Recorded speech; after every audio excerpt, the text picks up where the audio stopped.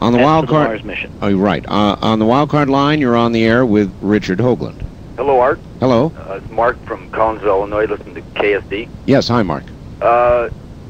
Yes, Mr. Hoagland, you mentioned that one structure 7 degrees north of the equator on Euchert. Yes. What about the structures on the Sea of Crisis in Mare Imbrium? There are no structures in Mare Imbrium.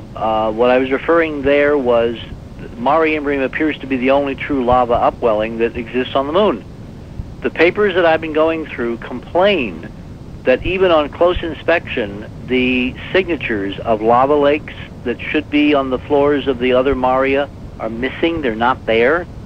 And these authors are very perplexed and puzzled and kind of bewildered why the only clear flows of lava they can find are on Imbrium, and they are coming up from an upwelling vent at 19.5. So I was using that as an affirmation that our physics, our geophysics of how planetary energy upwells at these specific latitudes, in fact, is working on the moon, which we found by accident in going through these papers.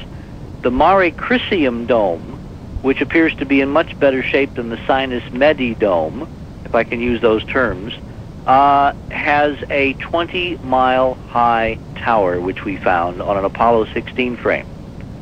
And we don't have stereo of it yet, but we know the stereo has to exist because this was in an area heavily photographed by the Apollo pan cameras and the mapping cameras and the handheld Hasselblads, and it's only a matter of time until we get the companion frames to do the 3D.